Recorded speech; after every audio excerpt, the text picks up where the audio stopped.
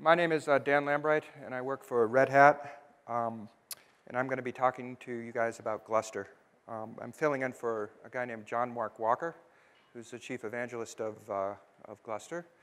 I'm a developer, and this was kind of at the last minute. So the point of view that I'm going to be giving you is more from a community member, coder perspective and point of view, and a little bit less of a marketing point of view. And as a consequence, this may seem a wee bit less polished, but a little more heavy on the technical side, which I hope is a good thing.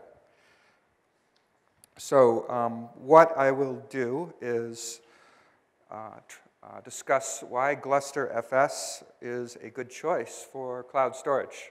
The arguments that I'm going to give you are going to be very similar to what you've heard in the last two sessions, particularly the Ceph session.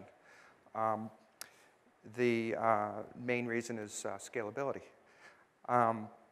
I'll go a little bit in with a technology overview of Gluster FS. I'll explain how it works internally. Talk about the cloud use case. Again, this will be very similar to what you've seen in the other two presentations from SolidFire and Ceph. Talk about our integration. Again, it's going to be a very similar story. There's a cloud, and then there's a back end, and the back end talks directly to Gluster, as it does for Ceph with its RBD interface. And the story is very similar for all the open source clouds, that is OpenStack, Zen, and this one, CloudStack. A little different for the private clouds, or the closed source clouds. And I'll go talk a little bit about those. iSCSI is the fallback, so to speak. And I'll talk about the differences between when you would have to use iSCSI, you probably prefer not to, for reasons I'll go into, and these deeper integrations, which I'll talk about, that are faster, better, and have all the features of the backend storage. Then I'll talk a little bit about the future of Gluster.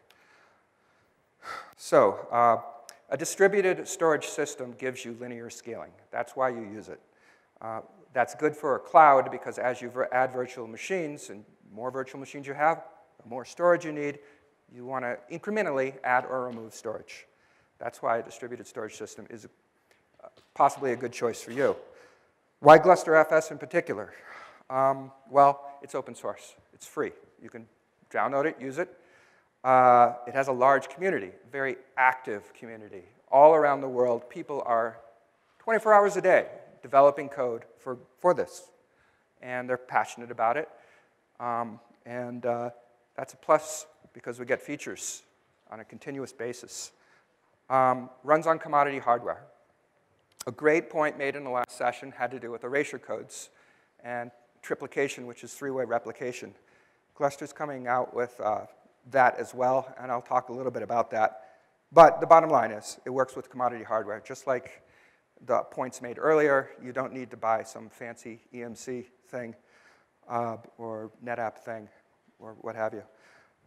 It's simple to work with. I'll have a few slides where I go through how to set it up. It is cheap. Part of Red Hat storage, that basically means it is production ready. You can use it now. We'll back you with service, support, et cetera. There is a subscription model that would provide you this. Or you can just download it and use it. Join the mailing list, talk to people, ask questions. They'll help you. The community is what you get with open source as opposed to an EMC. Okay, let's go to the next slide.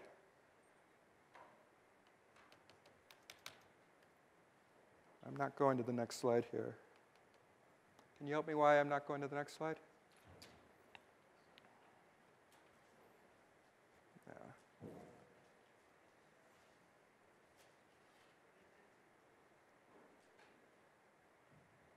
It works now. I don't know.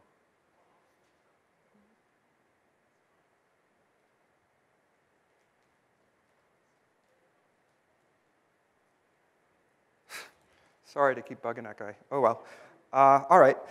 So the scale-up story, I think, is of no surprise here. And actually, I could probably skip this slide. But there, as has been pointed out, two ways you can scale. You can scale up horizontally or vertically. Scaling vertically just means that you add more disks to a singular node. This is a distributed system, so we're talking about multiple nodes. You can grow a particular node, or you can add other nodes. Scaling out is adding other nodes. We call the storage units inside the node, we call them, in cluster terminology, we call them bricks. So adding another disk to a node is adding a brick. This little animation just depicts that as you scale out, as you add nodes, your capacity and your performance scales linearly. Scaling linearly is a really big deal. It's hard to scale linearly because as your cluster grows, you may, for various reasons internal to the system, you have more trouble working with a cluster. You might have multicasts to every node in the cluster, et cetera. So it's a technical achievement to be able to scale linearly. We think we can up to a point. The largest cluster size that I know of is 100. That's the largest I've seen.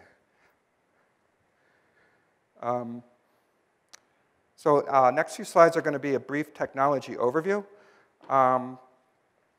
with some terms. A peer is a node inside of a cluster that cluster uses. Peers are trusted. That means no node can just join willy-nilly into a cluster. It has to be invited into it, and there's a security model and a security arrangement to make that happen. A brick, like I said, is physical storage. It's a disk or SSD or whatever. Gluster sits on top of all that stuff, so it actually doesn't know what physical storage is underneath. You could use an SSD. We've tested with SSDs. We've seen good performance with SSDs. As far as Gluster is concerned, it's just another underlying storage unit. Volume is the logical abstraction that's user-facing. It's an aggregation of bricks. These bricks may reside on different nodes. So you may, for example, have a volume composed of 10 different disks spread across 10 different nodes. These volumes can have different attributes.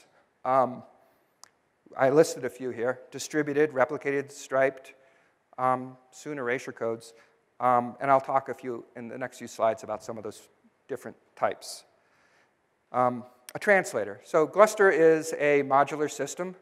A modular meaning community members can add new functionality at the unit of a module. This module is called a translator. It's a I/O stack, a stack of translators. I'll have a slide that depicts that in a moment. Gluster lives entirely in user space. Unlike Ceph, this has performance implications in some various cases, but it resides entirely in user space. It's actually written in C.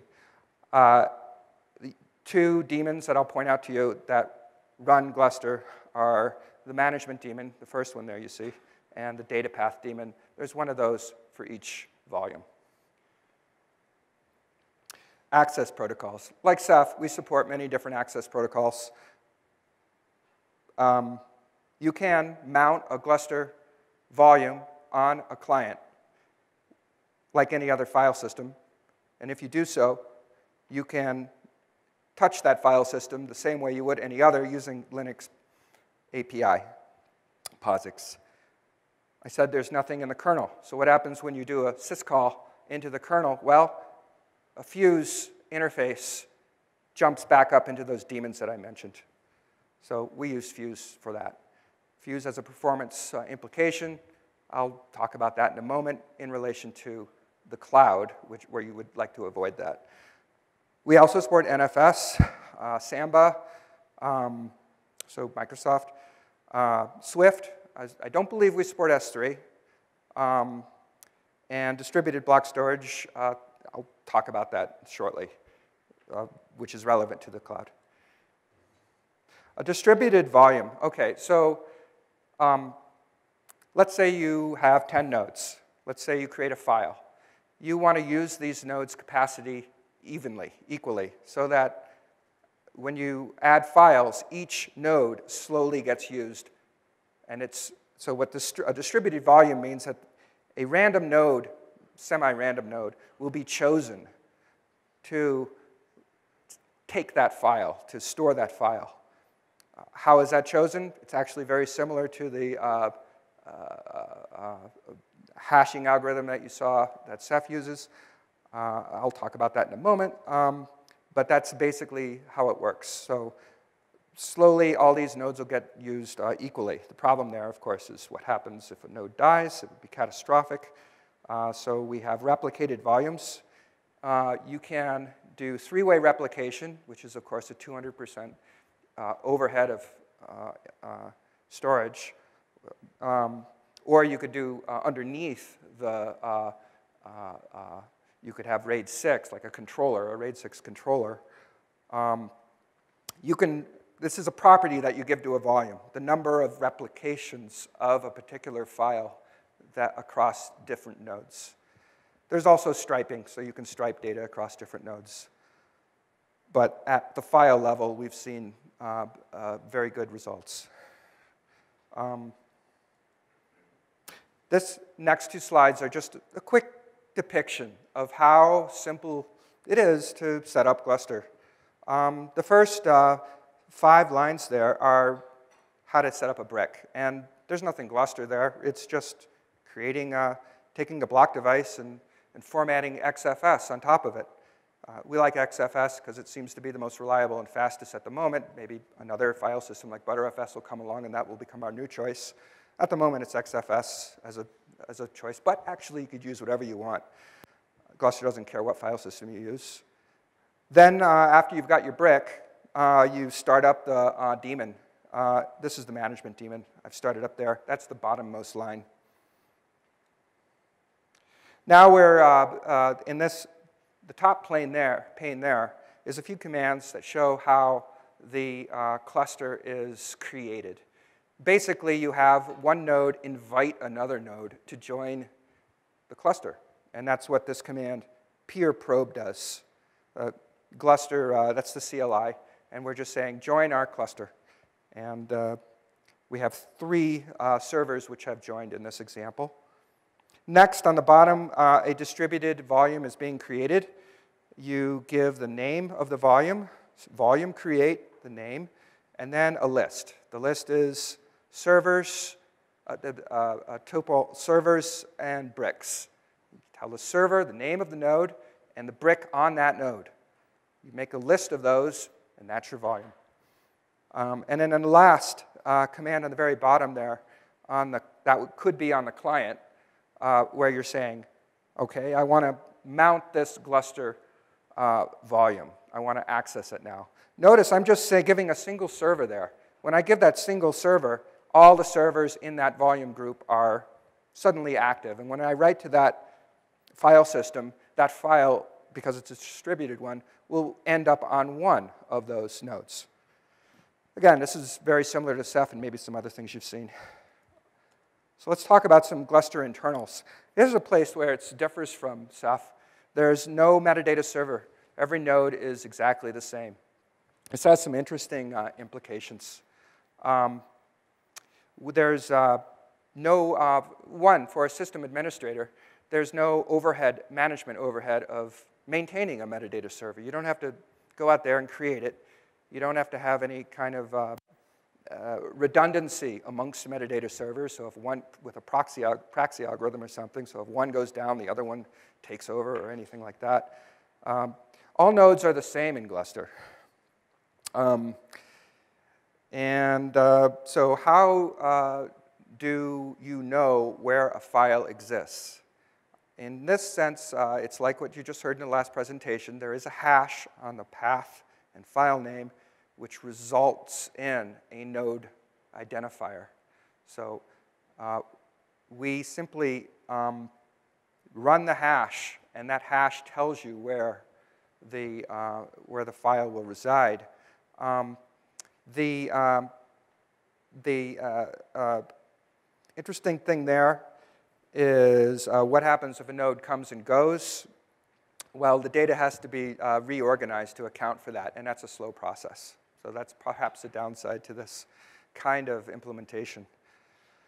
As I said, the Gluster is an aggregator of file systems, basically. It's a user space thing which doesn't know what is underneath. Another interesting property with Gluster is that everything is stored as files for the most part. There's an exception that has to do with block devices, which I can get to later. But Objects and files are just files in XFS. So if you're a system administrator and you're looking at this and you're saying, okay, something went wrong, and I've got to check out what these files look like. I've got to manipulate and touch and feel what's going on here.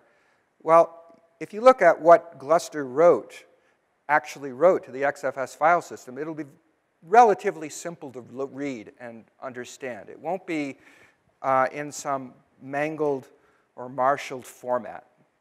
So that's a nice thing, I think. Here's a depiction of what are the translators.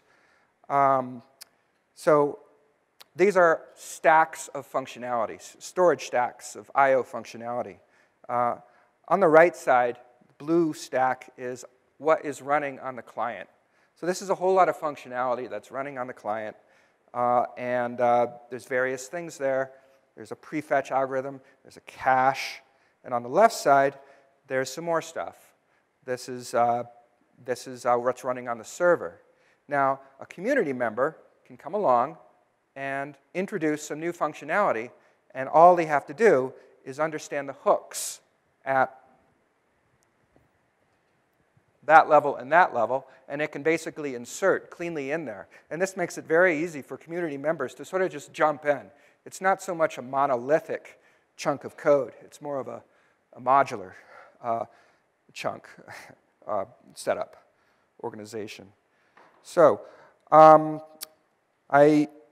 maybe some of you said there, wait a minute, this is running on the client. What if I'm running on the what if I'm running Windows and I want to use Gluster?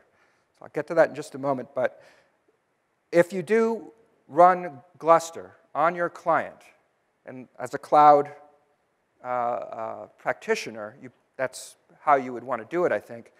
Well, the advantage to running Gluster on your client is you get this fan-out activity. In other words, I can directly send my I/O for a particular file directly. I can send that directly to the node in question. If he lives on the bottom node, then I send the I/O directly to there. That's nice and fast. But there are use cases where you cannot run Gluster on the client. Let's say it's a closed system. Let's say it's like Windows.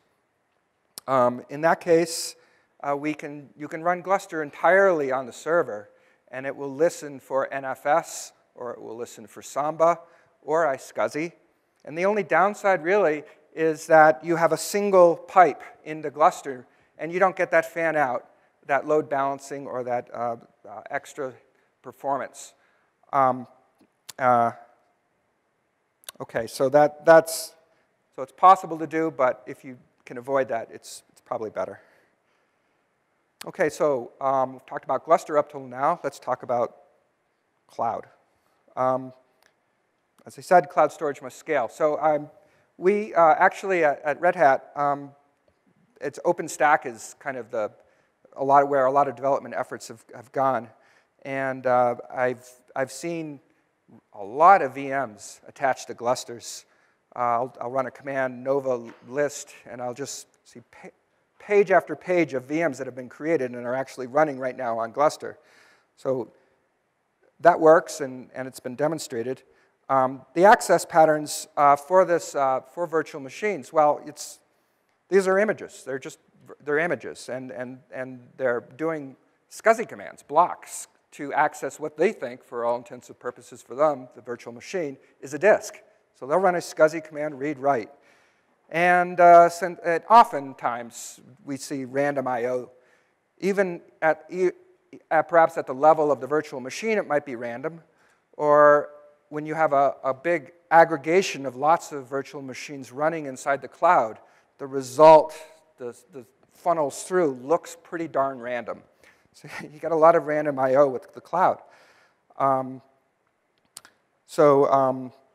That's the sort of the pattern that you see with the cloud use case using Gluster. The next few slides are a bit more about integration. Integrating with the cloud. What does this mean exactly? It basically means a SCSI command has to go to Gluster. Now, I mentioned a moment ago that Gluster can support iSCSI. And why would that be not the greatest way to go? Well, that goes back to that fan-out diagram that I showed you a few slides ago. That would be a single pipe from the cloud over iSCSI to Gluster. Preferably, you would want to run Gluster on the client. This is where the integration can come in. So for CloudStack, we already have a hook to do this integration that I just mentioned in a library called libvirt. We did this for OpenStack, but CloudStack also uses this library, so it can enjoy that benefit as well. So the available support for CloudStack was, in a sense, already there, sort of waiting to be used. The only missing piece was a little bit of Java code, which a community member, Niels de Vos, wrote. This Java code opened up that feature in the libvirt library and said, here's another volume type you can use. It's called the Gluster volume type. You can create it, and you can use this volume and add it to your images. So this was a relatively simple job from the development point of view.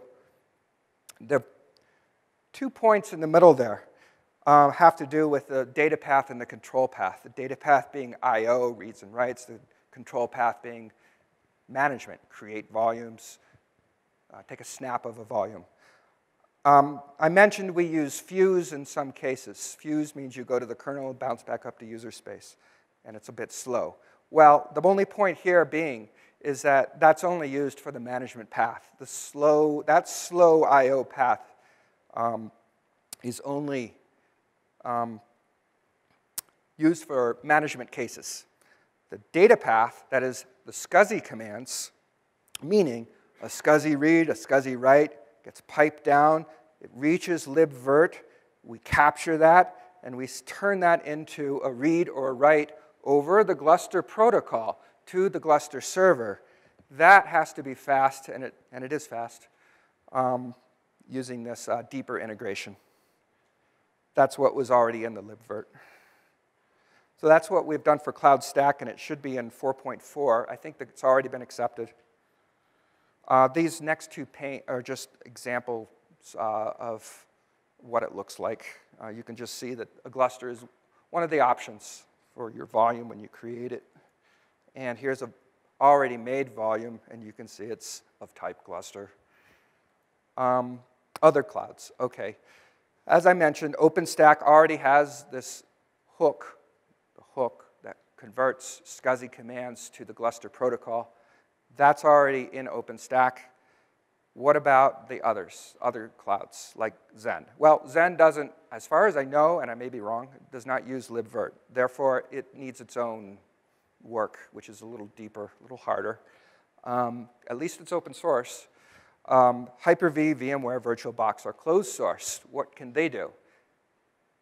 They won't run Gluster, at least there might be a way to do it, but the default way is to use iSCSI for those guys.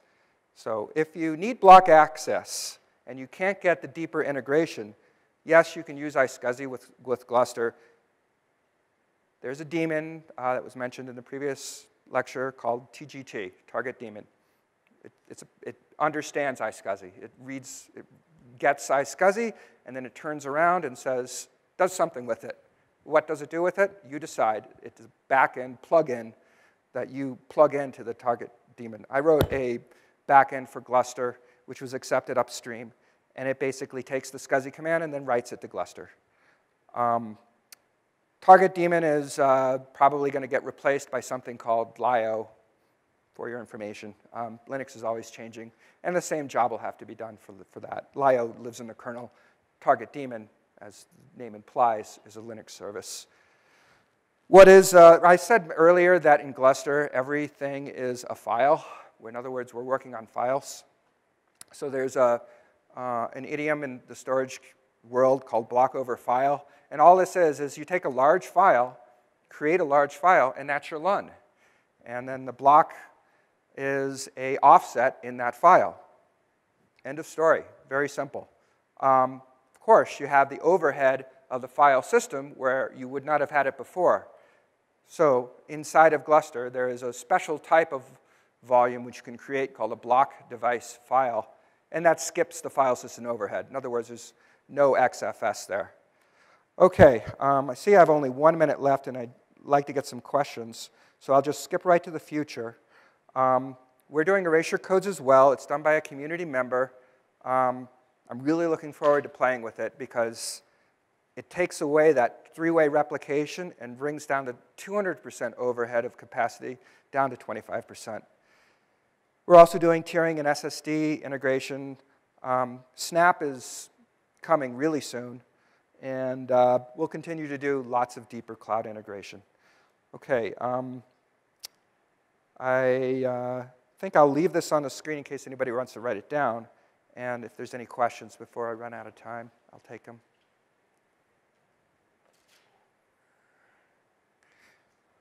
Okay, no questions. So I'm just going to go say thank you. And it was nice being in Denver.